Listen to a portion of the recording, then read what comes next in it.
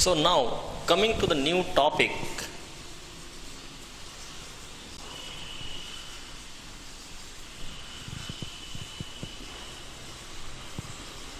in the last topic we have discussed the mechanical properties, and we have already discussed the various mechanical properties: elasticity, plasticity, ductility, malleability, toughness, hardness, resilience.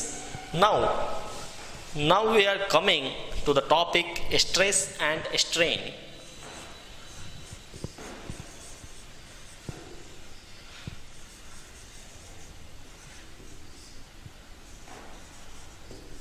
Stress and strain. So let me start with the stress. What is stress? Let me define the stress. Now we will discuss. There is a lot many confusion in the definition of the stress. What it is, we will discuss clearly. So stress, in one line, if you want to define the stress, we can define it resistance to deformation. In one line we are defining it resistance to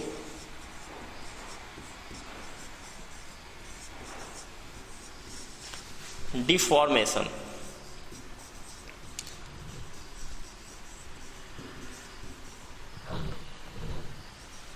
one line, ये बार बार एक word आ रहा है deformation. सबसे पहले हम लोग इस deformation को समझते हैं, ये डिफॉर्मेशन क्या होता है, ठीक है।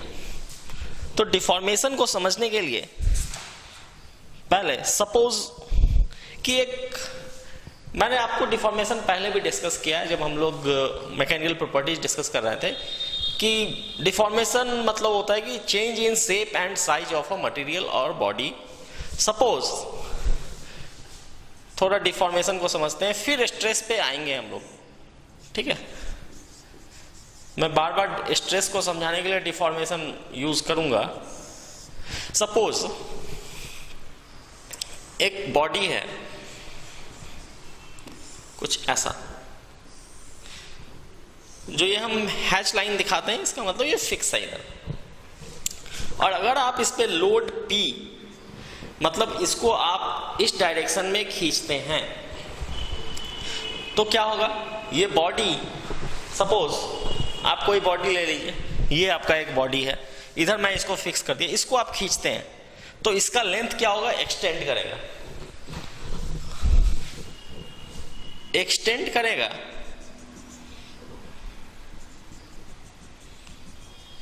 मतलब ये बॉडी अगर एक्सटेंड कर रहा है तो इसका क्या होगा, इसका जो विड्थ है ये कम होता जाएगा और ये बॉडी लंबा होता जाएगा, इट विल बी इलोंगेटेड। सो इसको हम लोग बोलते हैं चेंज इन साइज।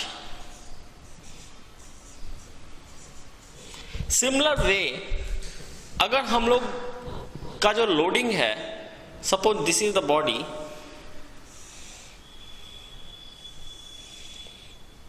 और ये बॉडी नीचे से फिक्स है, और इस बॉडी पे आप जो लोड लगा रहे हैं, ये आप इसको इस डायरेक्शन में खींच रहे हैं, तो ये क्या होगा, body, suppose you can take the example of A rubber in your hand, rubber block, और आप ऐसा करके देख सकते हैं कि इसके साथ क्या होगा, ये बॉडी स्ट्रेच हो जाएगा।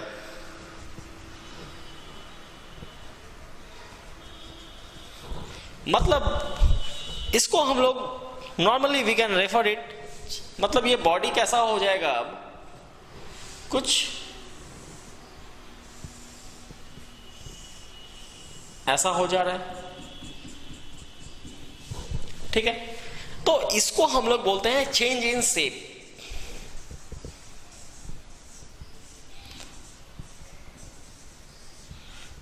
तो बेटर हम लोग अभी डिफॉर्मेशन को डिफाइन करते हैं, तब हम लोग डिस्कस करेंगे। When a force is applied, when a force is applied, this was the force. When a force is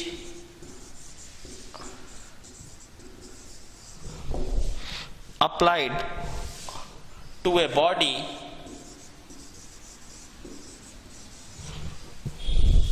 it may result in change in size or change in shape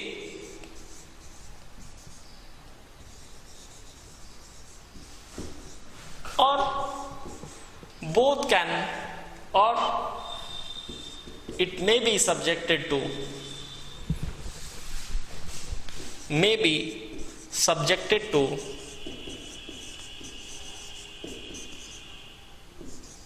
both changes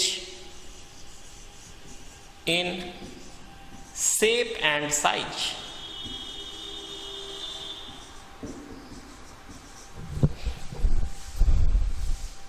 This change in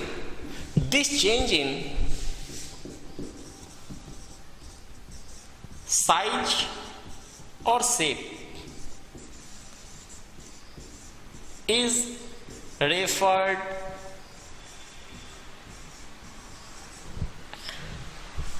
as deformation.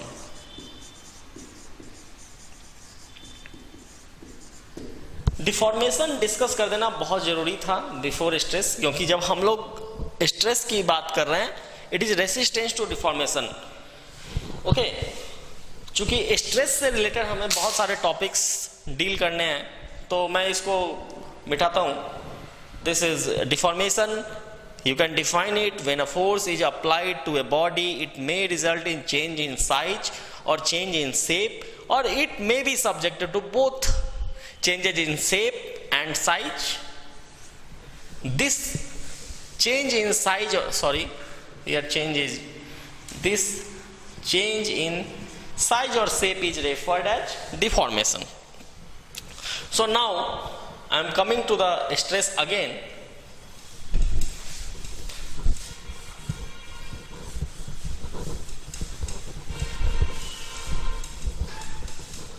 Okay, so stress I am defining again because this is for your understanding purpose. In one line you can understand, but now I understand that this is not clear. This is a confusing topic.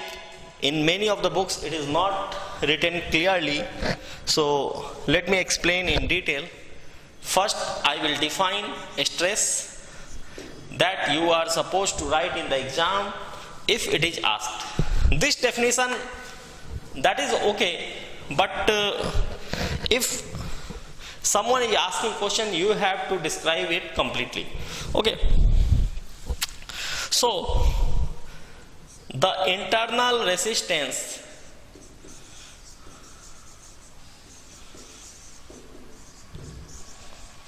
offered by the material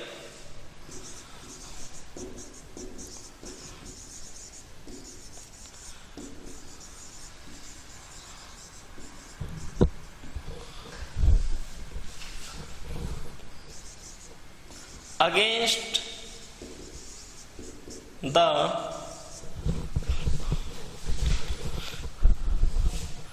deformation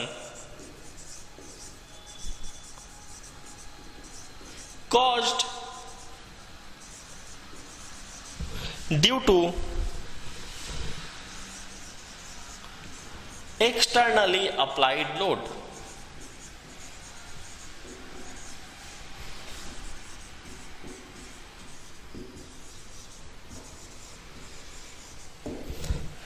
It is the internal resistance. I am just underlining internal resistance offered by the material against the deformation. यहाँ पे मैंने वही लिखा था resistance to deformation. यहाँ पे मैं लिख रहा हूँ material against the deformation. So now this is your definition of the stress. Suppose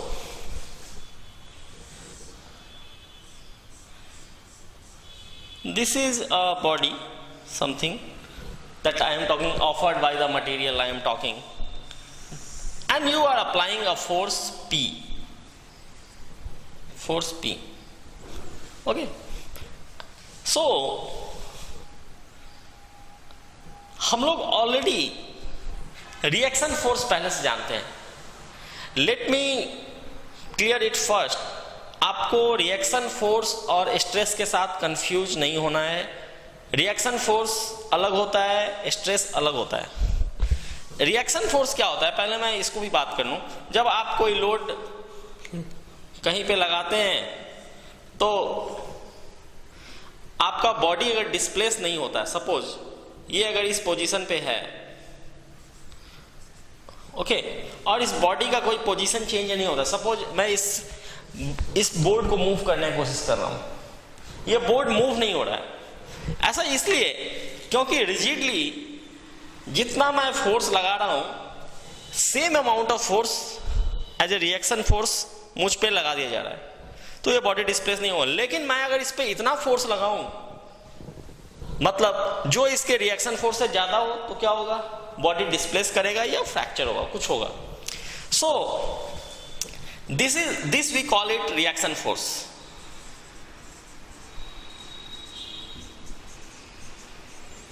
against the applied load.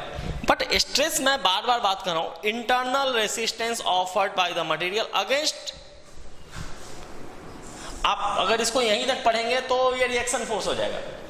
Internal resistance offered by the material, this is also internal resistance offered by the material.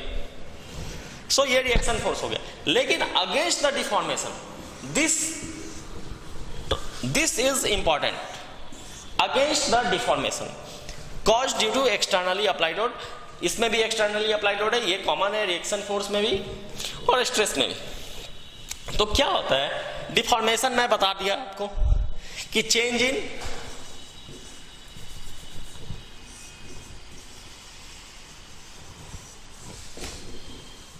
Size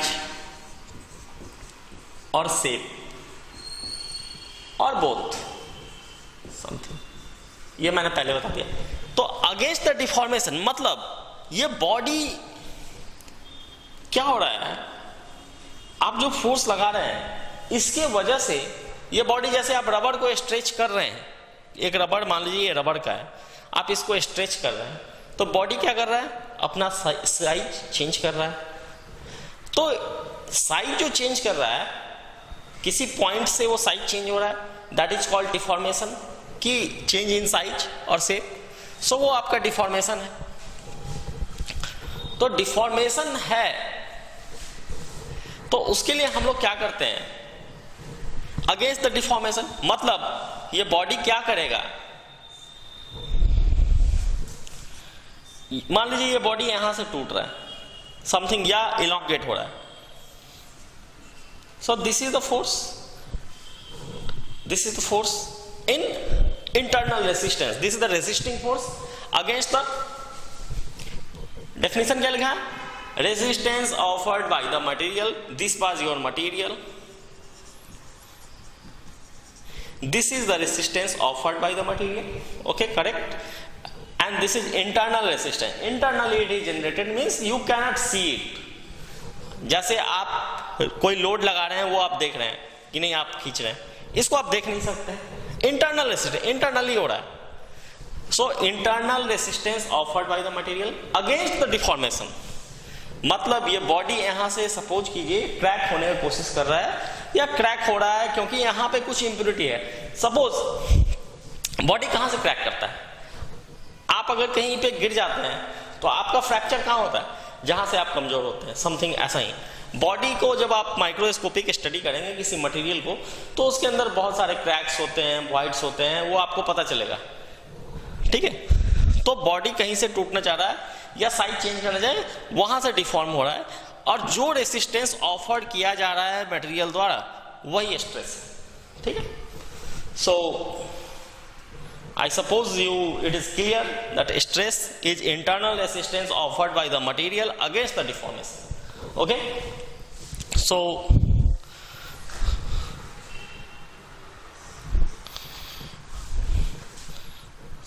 let me draw the free body diagram. This is your internal resistance,